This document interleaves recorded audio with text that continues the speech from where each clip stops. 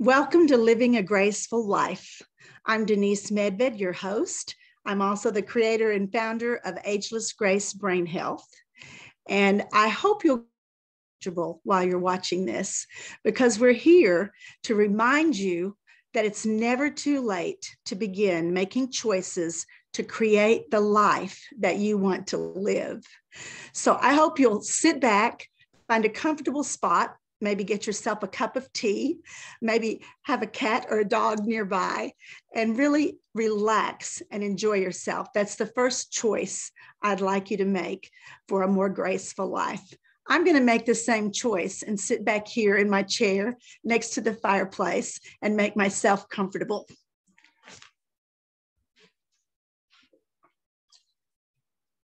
So tonight's episode is going to be talking about better brain, better life. We talked about the fact that having a graceful life has many components. There's the physical component, and the physical component means the body, and it also means the brain. It means the mind, which is something other than the brain. It's about awareness and consciousness, like this little creature right here. So there's also the emotional aspect, as well as the mental aspect of being a human in a body on this planet and choosing to make decisions and choices for yourself that would give you the life you truly want. There's the spiritual aspect, or the spirit aspect, and they're similar, but they're actually very different. One is the spirit. It is your thumbprint. It is who you are. It's your spirit. But then there's also the spiritual aspect of being a human. And that is about believing in something that's bigger than yourself, that's greater, that's other than just the physical body, that is maybe the true you. And so all of those things make up the choices that we need to make in order to choose to have a graceful life. We talked about the body last week, physically, the body, talking about that we always hear that the body needs diet and exercise. Well, we changed those words last week to nourishment and movement. Things that are user-friendly, things that we can all do, regardless of our age, our geographic location, our physical abilities. All of those things have to do with choices that we make that can make our life quality better, that can make our functionality better. So tonight we're going to focus on the brain itself, which of course is part of the body. The first thing I'd like to tell you that you may already know is that the purpose of the brain is to control movement of the body. It's not just to create something wonderful or to use your imagination or to do a calculation or create a retirement plan. It's there to control every move that you make and every breath that you take. So when we move the way I'm moving right now, using my arms and hands, using my facial muscles, all of those things require the brain to tell my body parts what to do. So obviously, if my brain is functioning well, if it's giving messages really quickly, if it's receiving information really quickly, then it's able to cause my body to have a better life. If I can respond, react, and recover to everything that I want to do and everything that I need to do, then my life will have a better quality. So there are things that we need to do. I would say probably walking, talking, eating, sleeping. Those things are we need to do to keep the body alive and to keep the brain alive. The brain actually needs three things. It needs oxygen, it needs sleep, and it needs water. And those are just the things to keep it alive. So what can we do about those things? Well, first of all, exhaling, paying attention to the exhale is really important, because obviously if you're here listening to this, you're breathing, but you're probably breathing in. And if I were to say to you, take a breath, you would probably go, as opposed to, and I would like all of you to just exhale with me right now. There's a relaxation in the release, the letting go of the breath that's really critical to our brain health as well as our physical body health. Oxygen is needed in every cell to stay alive, not just the brain. So if you focus on humming, whistling, singing, repeating phrases, tongue twisters, talking out loud, all of those types of things are actually an exhale, because that means in order to exhale, you have to be pushing the air out with sound, or pushing the sound out with the abdominal wall. So pay attention to your exhale when you're breathing, and not so much the inhale. If you feel tense, if you feel anxious, we all know take a deep breath. Well, don't take a deep breath. Let a deep breath go. Instead of going, just go. So the next thing we need for the brain to be alive is water. Now, a lot of people say to me, I don't like water. It doesn't taste like anything, or it tastes badly because there are chemicals and things in it. Well, you can certainly buy bottled water, but there are all kinds of little drops that you can put in now that have probably your favorite flavor. So you could have grape tasting water or tangerine tasting water. So look for some of those little drops in your local market, and you might be surprised how you can make water more delicious. Now, the best thing to do is carry a water bottle around with you all day long. Put it in your car, put it beside your desk, put one beside your bed at night. The more water bottles you have, the more likely you are to drink. You could even set your smartphone or your smartwatch to go off at a certain time and say, oh, it's time to take a drink. And there are also lots of apps that say it's time to move now, or it's time to take a drink of water now. So remind yourself to drink, to be hydrated. Not only is it good for your brain, but it's also good for your skin, and it's good for your overall quality of life, your digestion. Many, many things depend on water. We're mostly made up of water. And so when we use that water up through tears, through dehydration, through crying, through perspiration, then we need to replenish that water. And that happens fairly frequently. You might be surprised how often it's good for you to drink and how much better you'll feel if you do. And then there's sleep. So one of the things about sleep for the brain is that we need to prepare the brain. We need to get it ready. The brain is wonderful at signals, at rituals, at timing of the day. So an hour before you would like to go to sleep, don't just let it happen automatically. Don't say, oh gosh, I've been up a really long time, or I'm working on a project and gosh, it's almost midnight. Set a time when you would like to go to sleep in order to have enough sleep. And everyone's a little different. Everyone doesn't need 8 hours. Some need more, some need less. You know your own body, or you'll learn about your own body. But an hour before you want to go to sleep, begin to shut everything down so that you're giving a signal to your brain that, oh, it's time to start getting ready to sleep, because the brain is in charge of that sleep. So one of the things I do personally is I get off of all screens. It's time to stop watching TV, texting, being on Facebook, doing work on my computer. Even though I don't want to stop, even though I'm in the middle of something, I say it's time to let everything go to sleep. Not just me, but everything that is technology. The other thing I do is I make myself a cup of tea. Now, this is not my nighttime tea. This is my living a graceful life tea. But I make myself a cup of tea, and I make that making of the tea an actual ritual that's telling my brain, oh, time to stop, time to slow down. Here comes the nighttime tea. And of course, use a tea that's an herbal tea, or even a tea like sleepy time or chamomile. So you want to do something that is telling your brain, I recognize what this is, and what this is a preparation for sleep. Maybe you want to do something like turn back your bed or put the throw pillows on a chair or a chaise lounge. Maybe you want to pick up your cat and carry it to the bedroom because the cat likes to sleep in that bedroom. So whatever it is, see if you can make that a ritual that you do each night to get your brain in the mood, in the mode of winding down and going to sleep. You might want to read, but I suggest that you don't read something stimulating. Don't read a mystery. Don't read an intriguing, exciting book.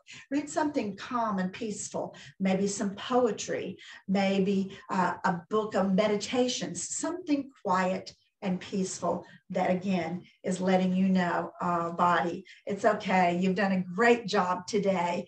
That's another thing you can do is you can say gratitude to your body. Thanks for all the things you had me do. You might even want to review what those are. Thanks for the class I got to attend or teach today. Thanks for the person I got to interact with today. And go through your day very calmly and quietly and appreciatively with gratitude to let yourself be prepared to sleep and let your brain know that that's what it's time to do. So now we've created the ambiance for a brain to live. I'm not talking about thrive. I'm talking about just be alive. Sleep, water, and oxygen. What else does the brain need? To be sharper, to be more focused, to have more attention, to respond more quickly. Well, there are 5 primary functions of the brain. And the brain is doing those things constantly, sometimes simultaneously, some sequentially, but it's always doing those things. And there's an acronym that'll help you remember what those 5 functions are. The acronym is SMACK, smack, crackle, pop, snap. Those are the sounds of neurons firing. And neurons are, in fact, brain cells. So what we want to do is fire as many as possible in order for our brain to stay highly functional, for it to change and become better and stronger and quicker and sharper. So how do we do that? We do that by stimulating these 5 functions primarily through physical movement. And then what that does is it creates a state of neuroplasticity, the ability of the brain to actually change itself and the whole central nervous system, the spinal cord, all of those nerve endings, 7,000 in each hand, 7,000 in each foot. And you notice I got really comfortable. I'm in my socks.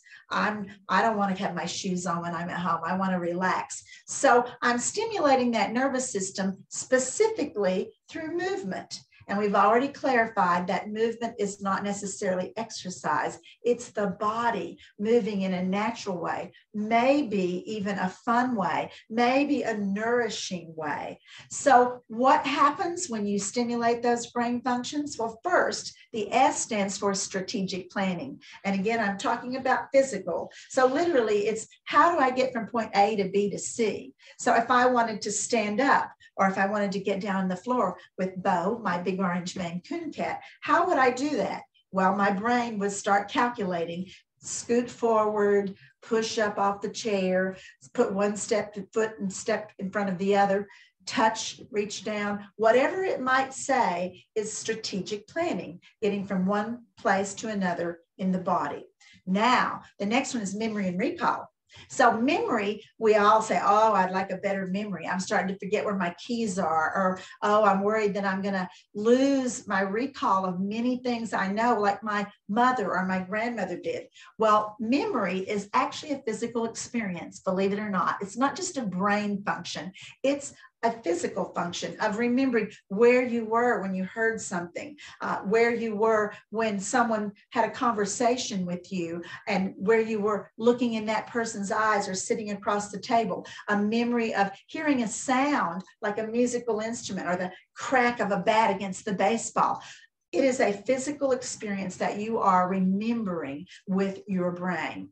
Now, Recall is a little different than memory because recall is recalling what you know about something. I love to use the example of a trombone. I've never held a trombone. I've never played a trombone, but I've seen people do it in orchestras and bands. I've watched it on TV. So if I said to myself, how would I play a trombone? Right away, I'm recalling what I know about the trombone and the slide on it. So that's memory and recall. Analytical thinking, it's about all the parts and components that make up a movement or an activity. So if I were to say, gee, I'm going to play the game of basketball, then I might say, oh, I might dribble the ball. I might run down the court. Hopefully, if I've got the ball, I'm running and dribbling at the same time. I might pass it off to someone. I might shoot into the basket hoop. All of those are analytical thinking, reminding myself of what are all the parts and components of this movement or activity I want to do. Then there's creativity and imagination. And many of us think, oh, like that's being an artist or a musician. Well, those things are creative and they do use imagination. But creativity from a physical point of view and a brain point of view actually means doing something differently than you've done before. So literally, if I were brushing my teeth with this hand and I decided to brush it with this hand, I would be creative. My brain would be saying, oh, that's different. Let me fire some neurons so that we can learn something new or do something that we already know how to do differently. And that's literally creativity.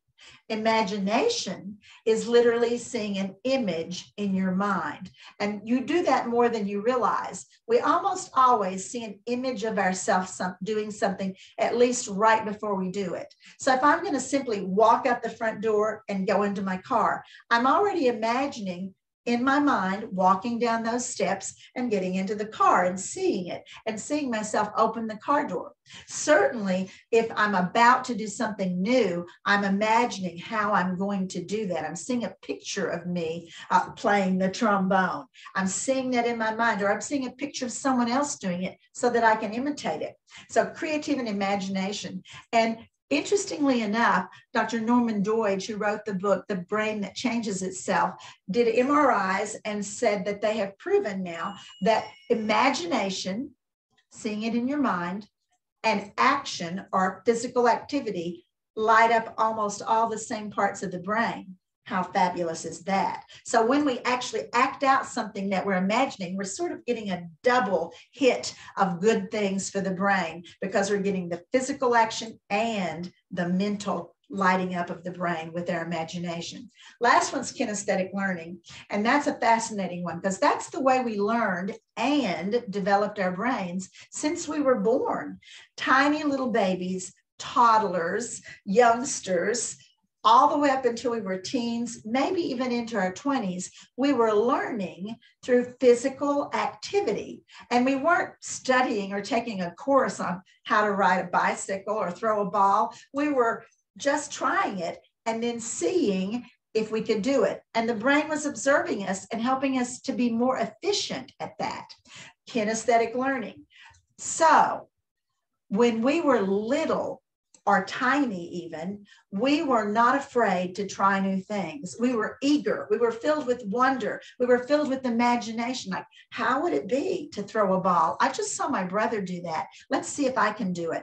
Oh, how would it be to hop on one foot? I saw the little boy next door hopping on one foot. I wonder if I can do that. And we're not afraid to take a risk, meaning we might look silly. We might fall down. We might feel awkward or maybe even a little embarrassed. But when we're younger, we tend to be much more willing to attempt those things because somewhere in here, we know that we're not necessarily supposed to be able to do this. We're just learning how to do it. Then as we get older, we tend to not be willing to take risks. We want to do the things that we're good at, the things that we excel at doing. You know, we started playing tennis when we were 12 and we played tennis in high school and college and what? I'm a tennis player. But then the minute someone says, oh, would you like to run a triathlon? We say, oh, no, I don't know anything about riding a bike or swimming. I'm a tennis player. So we're not as willing to take those risks, but taking those risks and doing something we don't know how to do or attempting to do something we don't know how to do, or attempting to do something we know how to do differently. Those are the things that fire neurons. And that's why for many years they thought our brain didn't change, because we weren't trying new things, or not for a repeated amount of time. We might do it for 5 minutes and say, oh, I can't do that. I'm not going to do that anymore.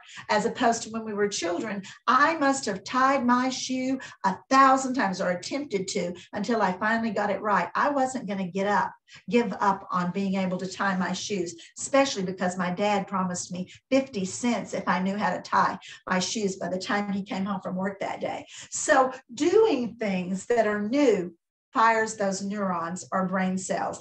That's what we want to do. And we've learned from research that crossword puzzles, word games, taking a course, studying something does not delay cognitive decline, because of what I just told you about those 5 functions of the brain. They all need to be stimulated, and doing puzzles or word games makes you really good at those puzzles and word games, but it does not work all 5 functions of the brain. It stimulates 2 or maybe 3. And so I like to use the brushing teeth analogy. If you only brush your front teeth for years, guess what? You're going to have issues with the rest of your teeth. And if you only work 2 functions of your brain, you're going to have issues with the other functions. So number 1 concern in the world right now about health by all ages is losing cognition or cognitive function as we live longer, as we age. Used to be heart disease or cancer. Those are still concerns, and they're very, very valid concerns. But more than ever, 20s and 30s are seeing their grandparents have dementia, Parkinson's, Alzheimer's. 50s and 60s are seeing their parents with dementia or Alzheimer's. So we're very concerned about brain health.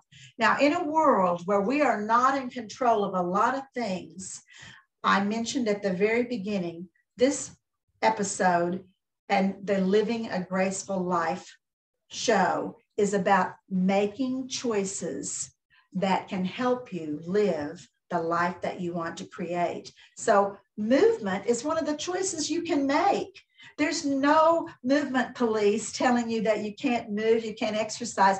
There's no one telling you that you can't drink liquid as much as you possibly can. There's no one telling you that you can't sleep. It's choices that you need to make to help your sleep be better, to help your hydration be better, to help you have more oxygen, about the way that you breathe, inhale and exhale. All of those are positive choices that you can make. I told you the story about myself in the last episode, having a spinal issue that caused a lot of pain. And I was told I'd be in a wheelchair by the time I was 40. I pretty much spent my entire life seeing what I could do to make myself be in such good shape that I wouldn't need to be in a wheelchair. And you can see that I was able to overcome that prediction. My mom was a brainiac. She studied, she learned, she did crossword puzzles and word games, but she didn't like to move.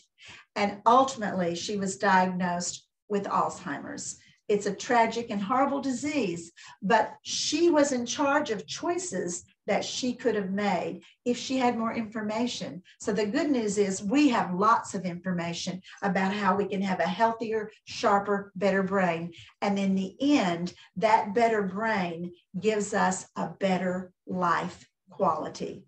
So I would just love to show you for just a couple minutes a little bit of movement that you can do in a chair, because being in a chair, being seated, causes your brain to engage immediately. And it says, how would I do this if I'm sitting down? So we're going to engage our brains. You don't have to leave where you are. You just sit right where you are. We're going to put on music because music also stimulates the brain. And I'll show you a fun thing you can do on your own to help yourself have a better brain and a better life. This particular tool that we're going to use is called Team Fit. So it's about sports.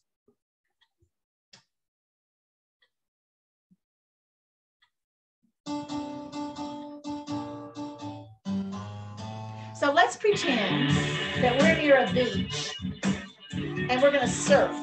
Put one foot in front of the other, Whoa. So I'm on a surfboard with the cat. How about that? And you're balancing, you're riding the waves. And then you might even switch and put the other foot in front. Whoa.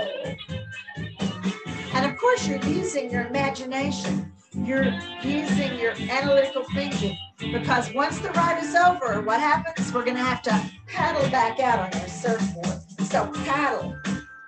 Use your arms, use your legs, use your feet. Keep those feet off the floor. This is deep water. Now let's pretend we missed the wave. So we're going to roll with the waves. Roll with the waves.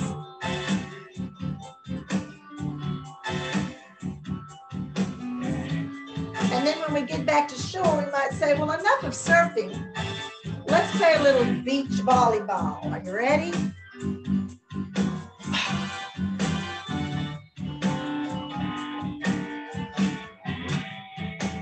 And after playing a little volleyball, you might want to take a jog down the beach. So let's jog. Give it all you've got. You can even imagine you feel a little bit of sun's rays on your shoulders. That the is blowing through your hair while you're jogging. You can feel the sand under your bare feet. And then you might say, I'm finished jogging for the day. I think I'll ride my bicycle home from the beach. So that's just a little bit of imagination and playfulness. Play is one of the things that stimulates the brain. Taking a risk, being a little silly, playing a game, using your imagination, that playfulness will help your brain stay young and sharp and fit and focused, and it will help your attention span too. So I would just love to thank you all for being here. But before I go, I'd like to tell you a tiny bit about how you can learn more about some of these tools. There are 21 of them that can help you have a better brain and a better life. Go to agelessgrace.com. And on there are handouts, there are blogs, there are video clips, so many free resources that you can use to help you have a better brain.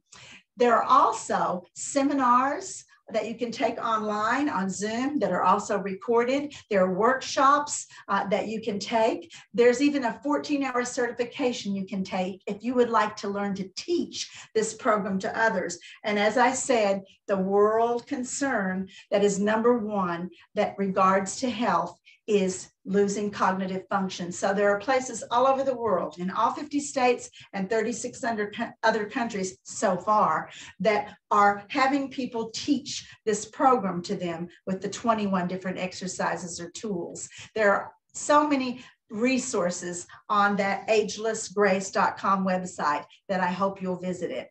Now, thank you so much for joining me for Living a Graceful Life. We'll be covering aspects of the mind, the body, the spirit, and the emotions. And I want to remind you that it's never too late to begin to make choices to create the life that you want to live. Thank you.